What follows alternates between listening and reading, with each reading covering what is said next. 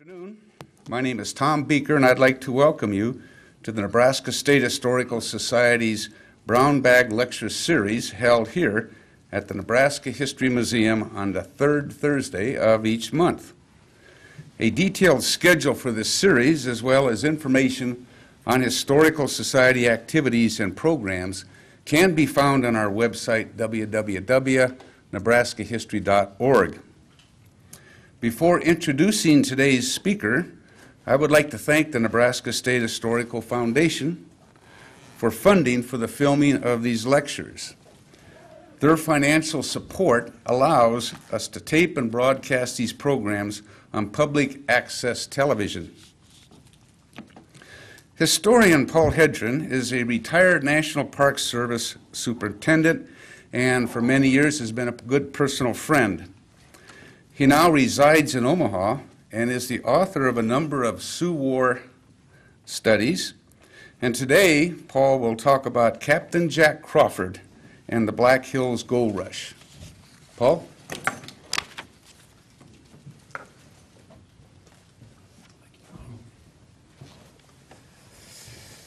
Well, good noon.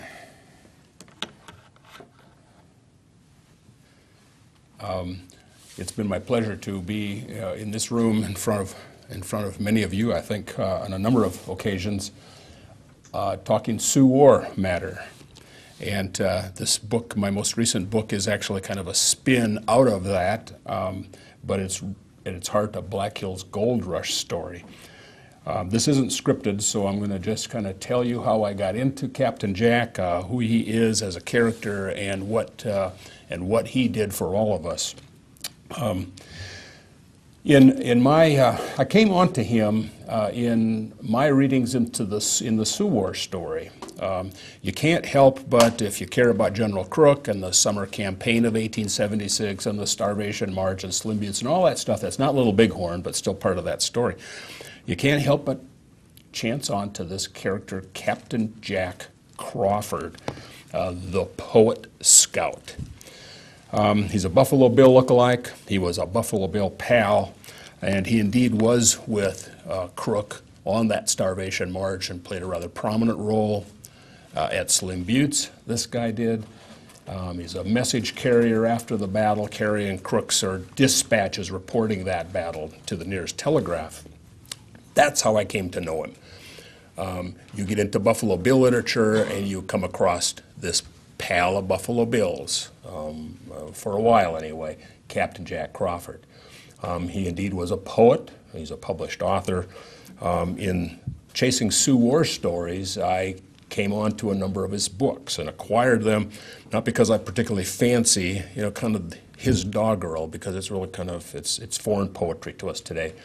But the headnotes to all of his poems told why it was he wrote that piece of doggerel, where he was, whether sitting on Wild Bill Hickok's grave in Deadwood in a September day in 1876, how it was he came there, or how it was he came to hear the news of Custer, his most famous poem, Have You Heard the News of Custer?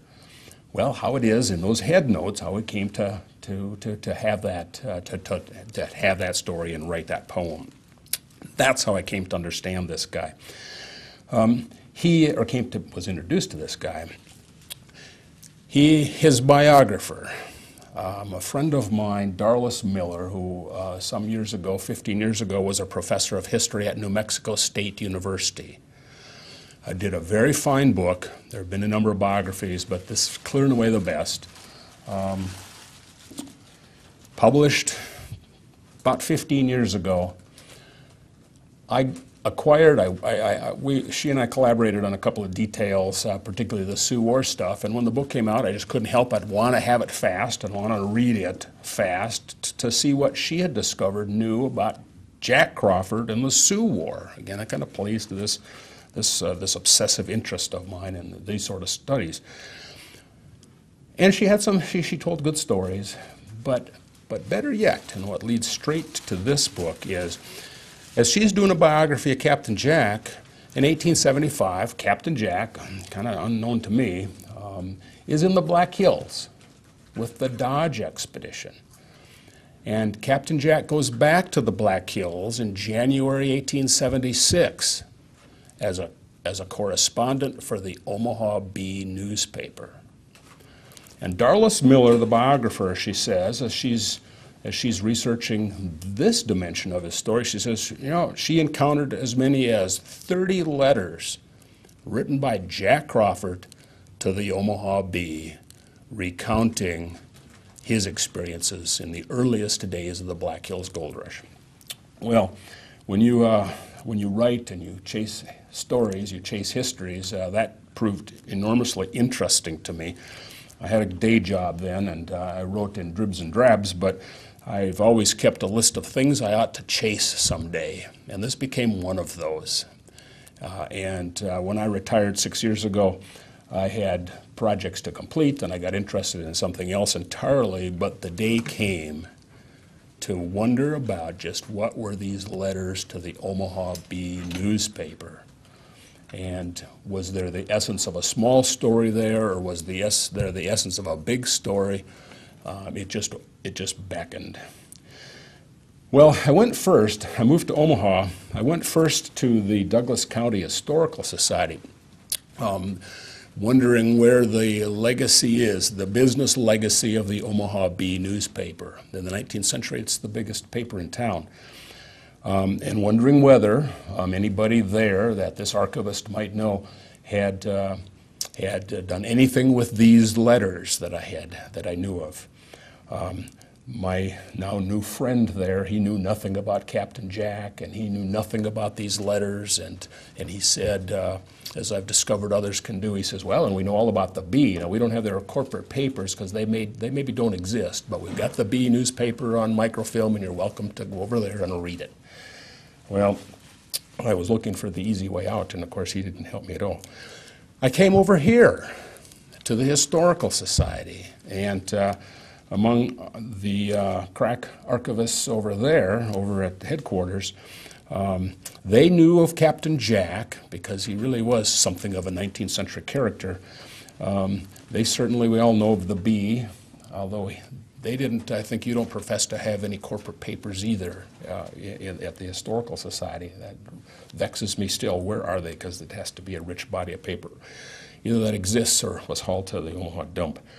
And they didn't have Omaha Bee, kind of paper on file, but they had the microfilms, and I was welcome to go over there and read them, just as I had heard over in Omaha.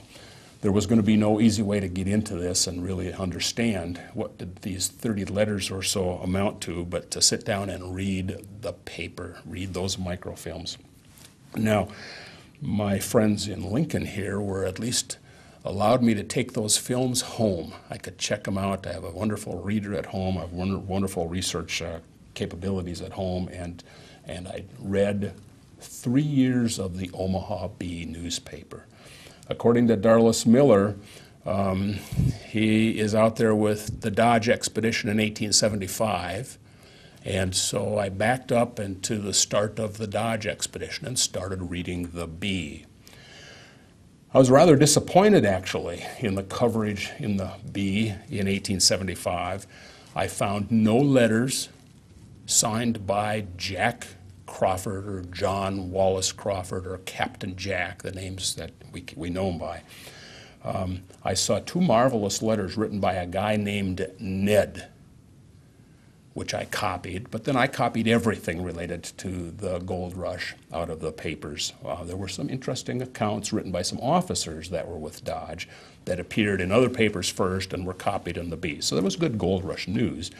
And there were these 2 Ned letters, but I started out being rather frustrated and I just wondered, what is she talking about? And I spooled up the 1876 roll of film, and I wasn't 3 days or 4 days into the paper for that year when there was a beautiful long letter written from Sydney then, signed by Captain Jack.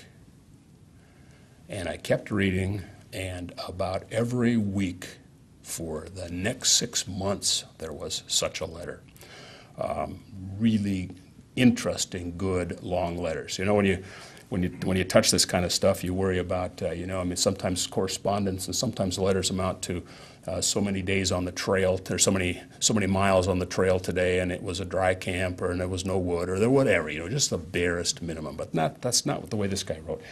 It was just long, lucid, provocative sort of letters, describing his friends and describing the adventures on the trail and describing just the nightmare of crossing the North Platte River in January before the Clark Bridge, 6 months before there is a Clark Bridge, and wet to the knees and getting finally to the North Bank, and the first thing they all had to do was build a big bonfire and strip naked practically to dry themselves off. Now, that's the sort of stuff you want to see in a letter reporting travel.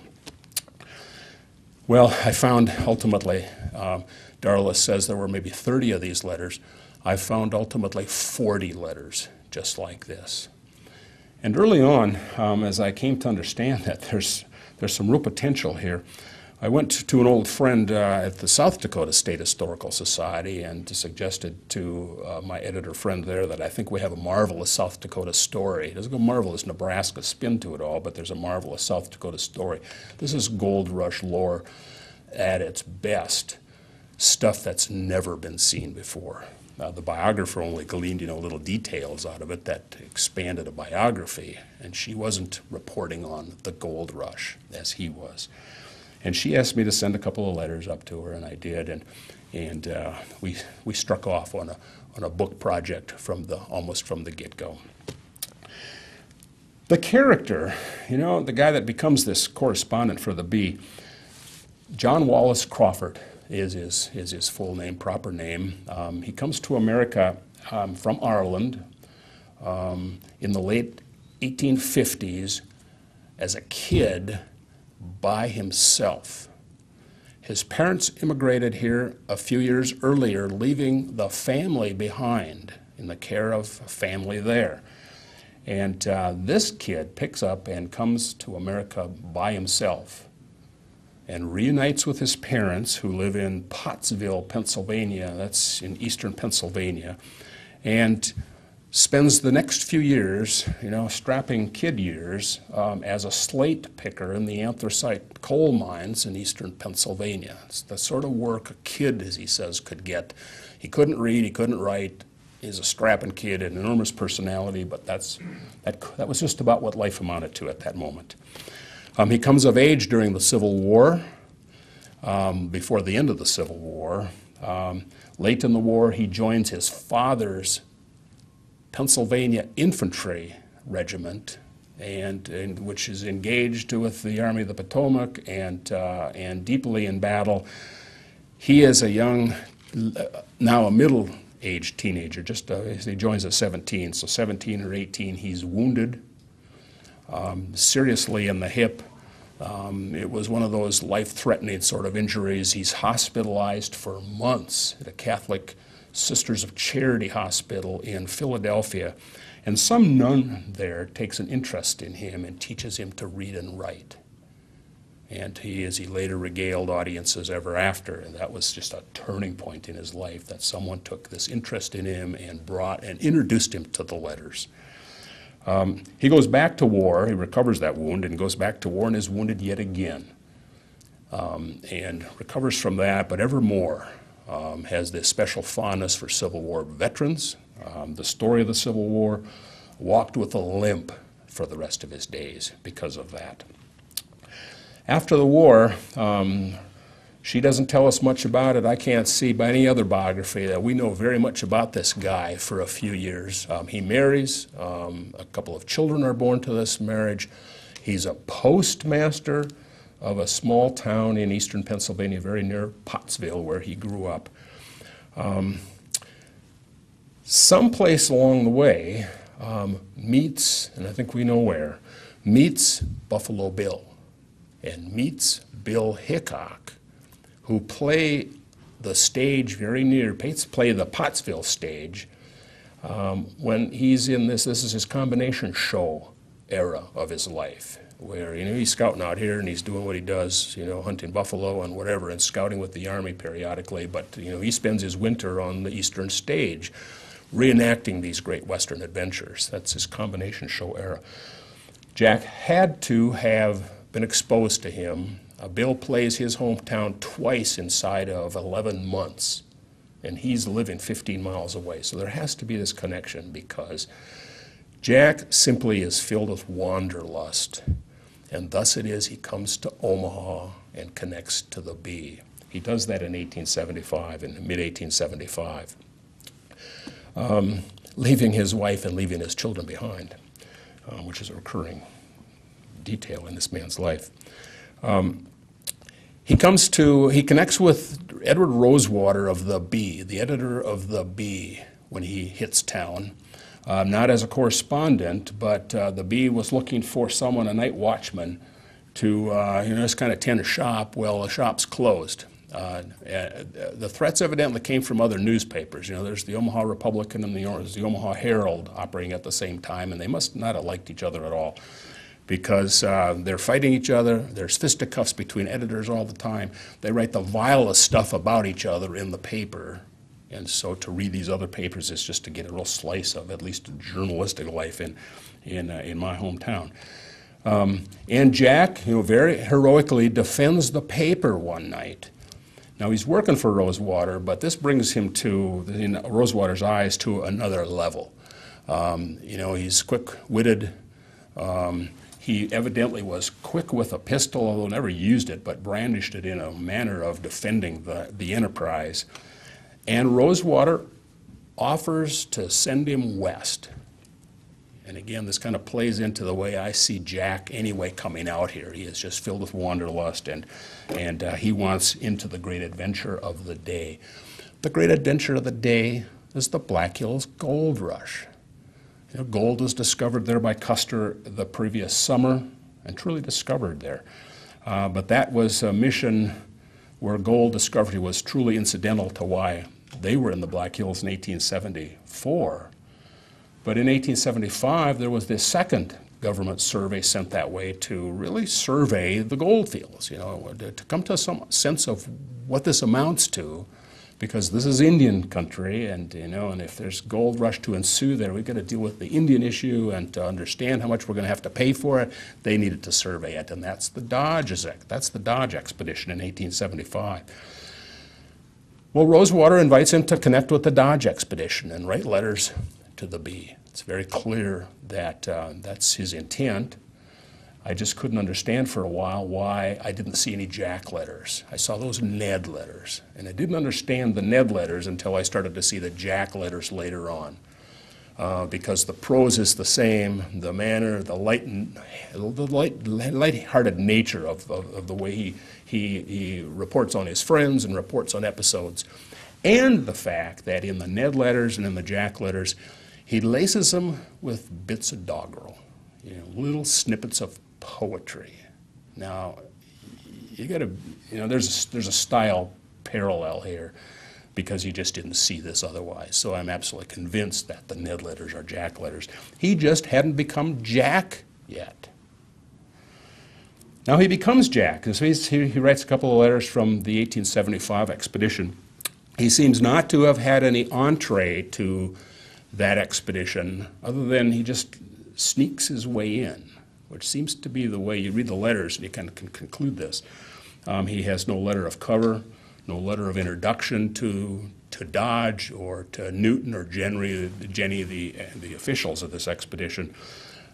His letters report his comfort with the teamsters, and in the corrals. And incidentally, here's what they found today, and here's where they've been exploring today. I mean, the report of kind of the gold country is wonderful, but it's written undercover, as it were.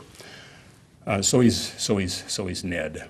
He seems to have been escorted out by General Crook, and in the summer of 1875, while government surveyors are trying to gain an estimation of the worth of the hills, because they've got to deal with the Indian side of this thing, this is still national news. And there were a lot of people that didn't care about the politics of the thing. They wanted into the deal. And so there is this rush that is just booming. And Grant and Sherman and Sheridan sent Crook to get a hand on all of this, because this is an extra legal rush, and we can't hardly tolerate this until we deal with the Sioux first.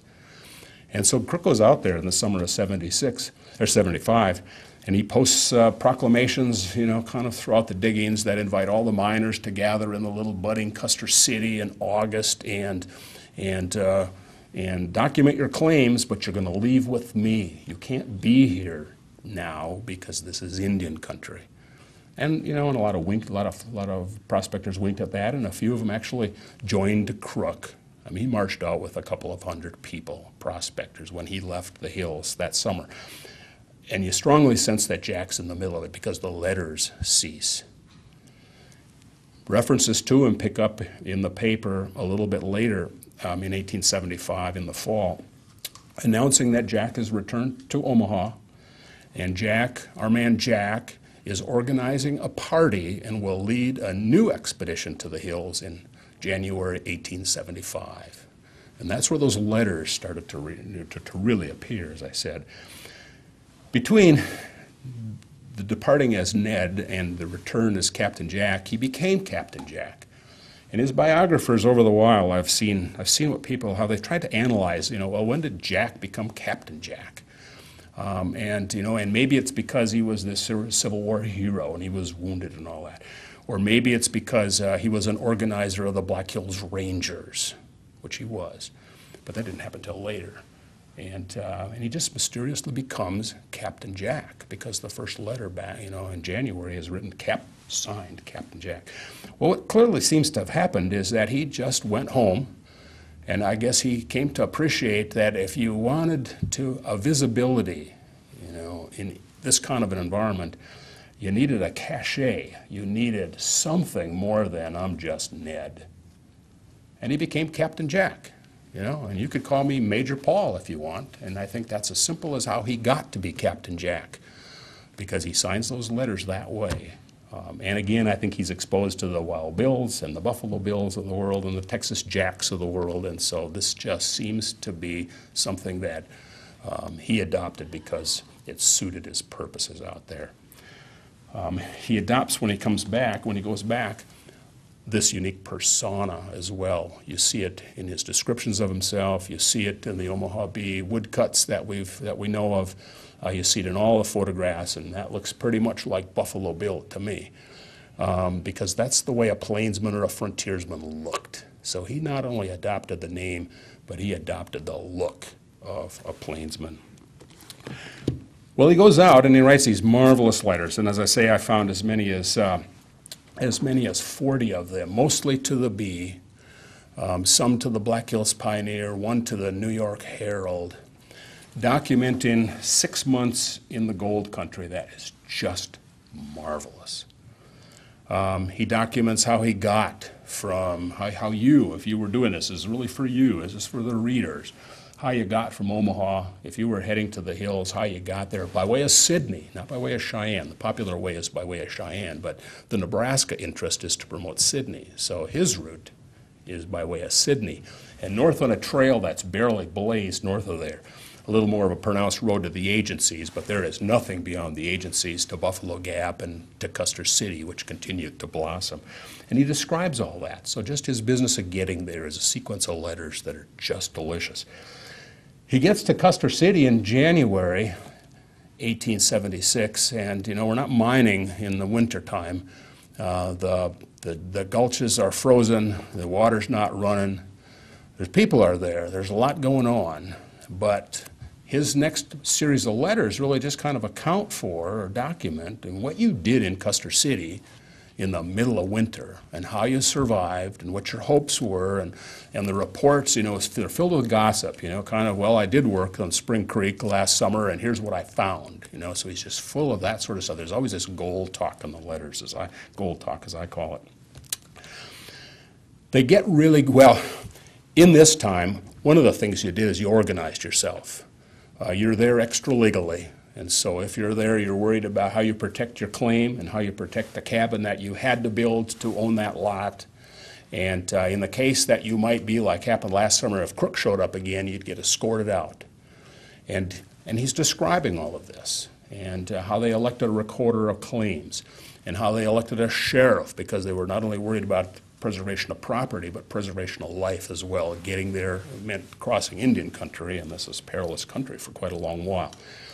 And he describes it, and not just that we did it, but it's, Dale ran for sheriff, and Bill ran for sheriff, and Tommy ran for sheriff, and this was election day, and then in the next newspaper account, it's how many votes you got, and how many votes you got, and how many. So that's the kind of detail that's in here. One will never be able to write this kind of history again without contending with Captain Jack and the specificity of all this. The meetings all seem, as they're organizing and they're just going about community affairs, mostly all take place at Al Swearengen's saloon in Custer.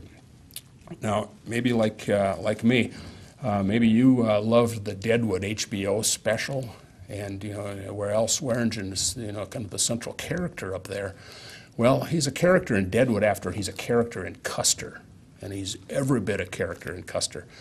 And he runs a hurdy-gurdy, which is a saloon and dance hall and brothel under one roof with a big common space. And so that was, as it was in the Deadwood, very accurately depicted, that's the way it was in Custer. So all the meetings are always taking place at Al's or at Swearengen's whenever there was a call for citizens to gather. He describes the formation of the Black Hills Rangers. And in the lore of the Black Hills in the earliest days of the Gold Rush, it's this militia organization composed of the able-bodied men who had horses and weapons in and around the Custer City area to protect themselves, to run off horse raiders, horse thieves, or Indian raiders that seemed to plague the trails. Everybody knows of it, but the Jack letters tell us that it was on May 6th that the first meeting was called to organize the Black Hills Rangers. There's just that sort of specificity, and then every time they met and every time they organized, and who the major that was the commanding officer. Jack is not that. It's Scout. It's like being Captain Jack. He became the poet scout of the Black Hills. There's kind of a flair to that, and it kind of played into this notion, this presence of being a plainsman. Anyway, there's that kind of specificity to it, and it's just marvelous stuff. The best of the letters pertains to the Gold Rush story. When they're frozen and can't work the diggings, there still was gold news. But when they started to thaw, he, as a reporter for the Bee, started exploring the landscape. And he owned claims himself, but never seemed to work those claims. But he owned claims, and he'd tell you about that. But better yet, he'd go down to claim 69 below Discovery, and they found gold this big, and he'd describe, the pennyweight piece of gold or whatever it was. Or the day's cleanup. The measures were either some big old nugget that you could weigh, or the day's cleanup, and how many dollars you cleaned up. And how many times you had to divide that cleanup, amounted to a day's earned wage if you were a prospector and you were a miner then. And his letters are just full of this sort of stuff. The story of the Black Hills Gold Rush, of course, is gold is discovered on French Creek. That's the creek that passes Custer, as we know Custer City today. There's gold on Spring Creek, and there's gold on Castle Creek, and there's gold on Rapid Creek as you kind of advance northward. Always better gold, out there.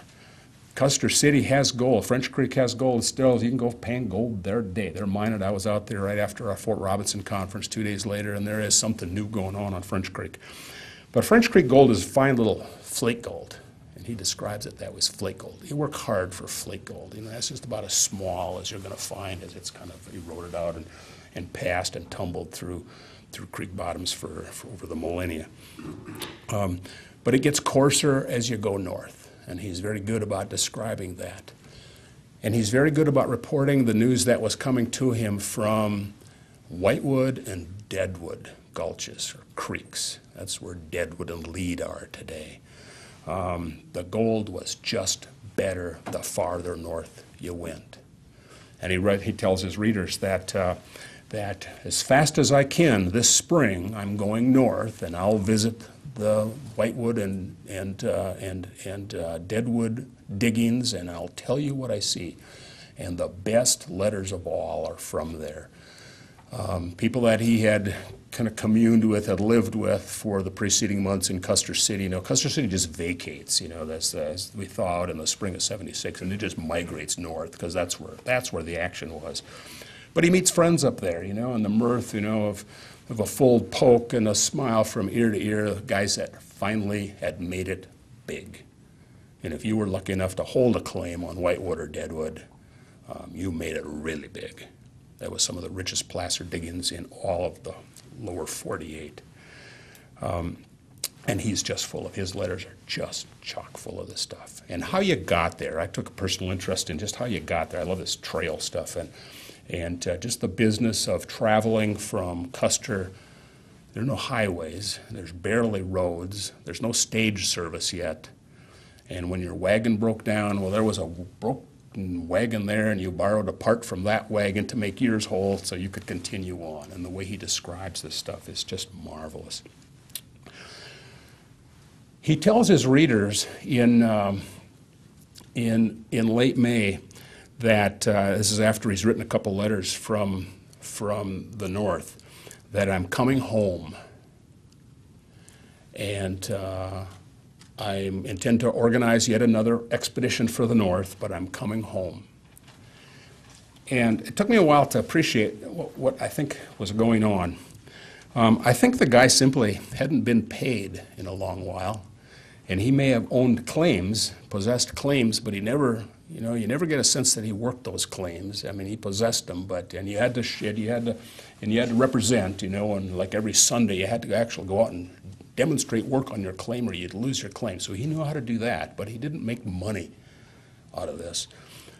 You could live in the diggings, you could hunt a deer, and you could eat. But sooner or later, it costs you money to buy a new pair of pants or a new hat. And I think that ultimately drove him. Now, his cover, more than I'm coming home, his cover, as he tells his readers, is that I'm bearing gold ore samples to show. Because you know the nature of gold mining is the easy stuff is in the gulches. The placer stuff is the stuff that's eroded out and it's just there. It's hard work getting it, but it's easy. That gold came from the hard rock up here. And that's not just labor intensive, but that's financially intensive. And you don't move that at all without capital. And these people didn't have the capital. The capital was in Chicago and points beyond. And so he tells readers, I'm coming out with samples on behalf of the miners and prospectors that I've communed with in Gayville and Deadwood, and to induce financiers to join the enterprise. And again, I think that's his cover, because I think the guy's just penniless, and he comes out to meet Rosewater and and settle up. This time, as he's coming out, he travels the Cheyenne Road. Everybody, all travel passed by way of Custer City, but at Custer City you kind of angle southwestward toward to Cheyenne, or southeastward to Sidney. And this time he opted to travel the Cheyenne Road. And in and around Hat Creek, where we were at the Fort Robinson conference here just a little bit ago, in and around Hat Creek, he runs into Buffalo Bill. And this is just providential in his life. They spend an overnight. They are both gregarious characters. We've fully grown a Captain Jack character. His stories in the Bee are now being carried across the land, these accounts of his in the gold rush country. And Jack had to have asked Bill, why are you here? And got back, well, I'm here with the 5th Cavalry as part of this ever-expanding Great Sioux War, or the Sioux War then. And Jack must have said, how do I get in?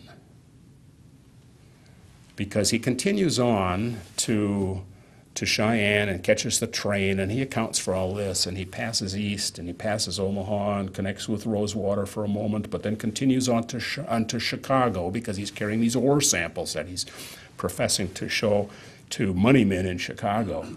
And while he's in Chicago showing gold to General Sheridan, Sheridan's office receives a telegram from Cody at Fort Laramie that passed by way of, kind of Cheyenne and the way you did this, inviting him to join Crook at the front. And this all plays beautifully in the paper. And his response plays equally charmingly in the paper. I'm leaving Chicago. I'm bound for General Crook's camp. I'm joining the Sioux War. And the last of the letters, which is to a Sioux War historian, doesn't get any better than this, although this gold rush stuff, you can't tell the Sioux War story without dealing with the gold rush. The last of his letters are his experiences with Crook on the Starvation March and in the Battle of Slim Buttes, and as a message carrier, ultimately not for Crook, but for Reuben Davenport of the New York Herald, where he secrets away, as he's supposedly guiding Crook's messenger through the hills, because Jack knows the hills. He's a scout that knows the hills, knows how to get through, because Crook's messenger is duty-bound to get reports of the battle to the nearest telegraph, which was then at Fort Laramie, as quickly as possible. And so the two of them ride off, but Jack's carrying these other messages. And his messages get to the wire before Garrard and Crook's messages get to the wire. And when Crook learns of this, and Garrard, Crook's scout, learns of this, Jack is fired as a scout on the spot, and thus ends his military career. He attempts to buy himself back into grace, but is entirely unsuccessful at that. And so he comes down through history as, kind of one of the great dispatch carriers from the Battle of Slim Buttes, reporting a very interesting encounter there. And Jack really is in the middle of it. And, between his meeting Buffalo Bill at Hat Creek and Jack being at Slim Buttes, Buffalo Bill has his episode at War Bonnet Creek where he takes the first scalp for Custer, another of those acts of heroism on the frontier. Well, our man Jack takes a scalp at Slim Buttes, which he very clearly did. It's very well documented that he did. He sent it to his editor, Rosewater, at the Bee. The scalp disappears into history, but he collects, and he seems to just disown that he ever did this, but he collects other trophies from that place, and which I have a sense are still in Omaha, even to this day. Well, that's the story. My role was collecting them, and my role was introducing them, both the Gold Rush story and the Captain Jack story.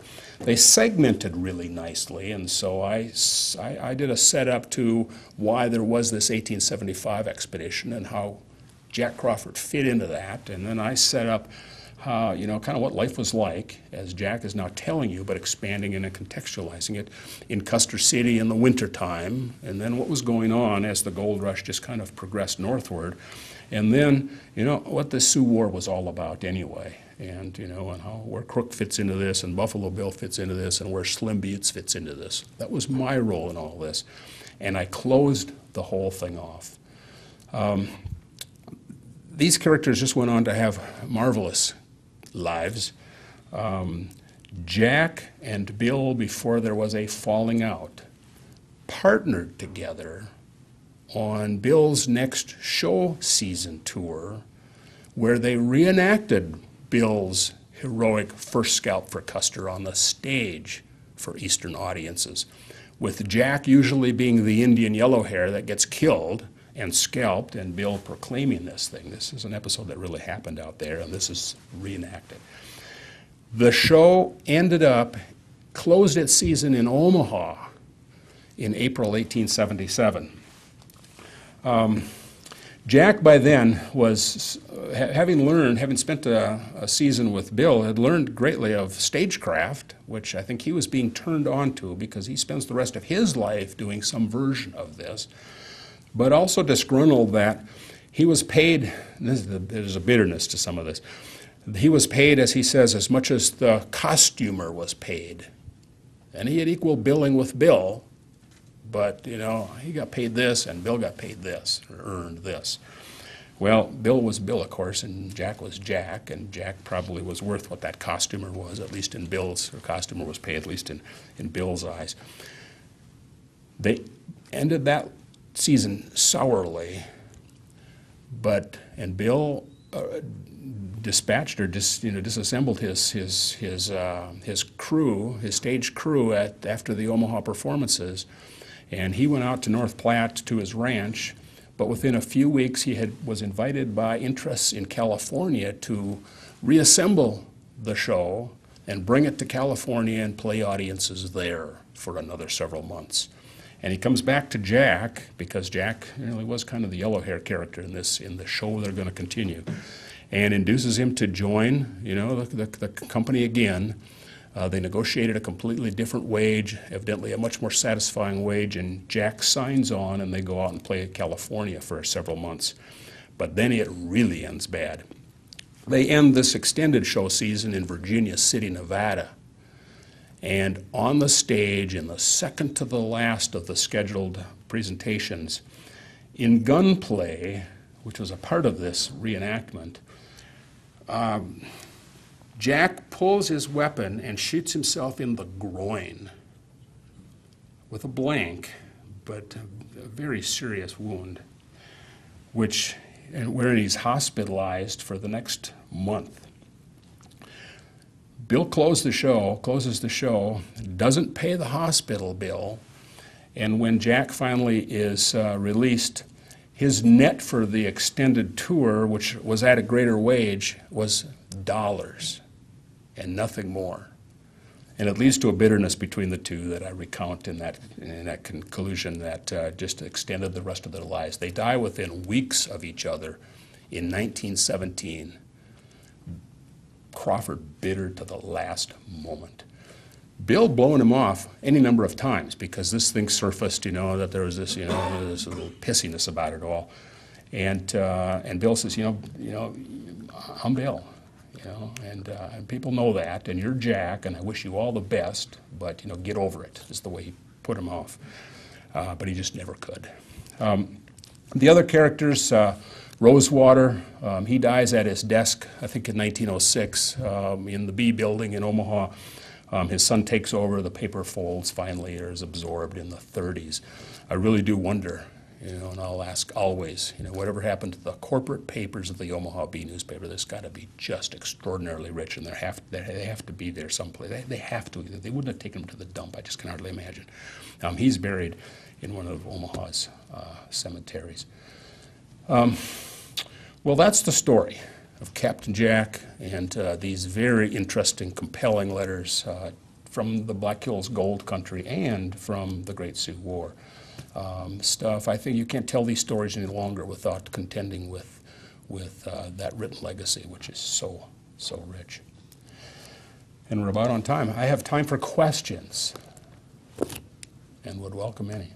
I thought that there were miscellaneous prospectors that discovered the gold and that Custer was sent out there to protect them from the Sioux. Is that right, or did Custer discover the gold? Well, the legacy of gold in the Black Hills is much deeper than just 1874, without a question. DeSmet is, apparently, conversing with Indians who have gold. There are prospectors in that country, maybe as early as the 1830s, that find gold. When Reynolds and Hedren are surveying out in that country in the 1850s, and they're not in the hills, they're not penetrating the hills, but they're working the margins of the hills, they announce gold. They've discovered gold, or they've seen gold. But the difference seems to be that triggered nothing. So there's this lingering rumor of gold in the hills that was extremely important if you were a Dakota booster, but if you're a prospector, the safer bets were Colorado and California at first, and Idaho, and even Wyoming for a while. But timing is everything, and gold, that persistent rumor was important, linked with the panic of 1873, the economic despair the nation suffered beginning in that year and lasting for the rest of the 70s. The prospect of kind of the next El Dorado just loomed up. Custer was sent there not because to the Black Hills, not because there was this going on, because there were no, you get no sense that there's mining of any sort going on when he's there. But he has practical miners with him in his entourage. His mission is to survey kind of the relative wealth of the hills, its agricultural potential, its timber potential. The hills are more or less in the Great Sioux Reservation. His real purpose for being sent there was to find the location for a military post, which becomes ultimately Fort Meade out there. But incidentally, they find gold, and the timing was everything. And his reports speak to it, and some newspapermen that are with him speak to it, and that just triggered the rush. So that's why he gets credit for discovery, because he's just at that right place at the right time where it all now lined up, and there was a rush afterward. I see. Yes? Who or what was Yellow Hair? Well, who or what was Yellow Hair? Well, Yellow Hair, that's a Buffalo Bill episode. There's a very fine book inside that I wrote long ago about this. Yellow Hair, Yellow Hand, it's Yellow Hair properly, is a young Cheyenne warrior who Cody chances upon at Warbonnet Creek. Yellow Hair dies, and Bill takes his scalp. Now, this little episode is it is the first encounter between soldiers and Indians after the Little Bighorn. And so as some of these soldiers from that place at Warbonnet are riding by, and Cody is staring down this now dead Indian that he's killed by a long-range rifle fire, he scalps him and holds it up and proclaims the first scalp for Custer, which most assuredly it was.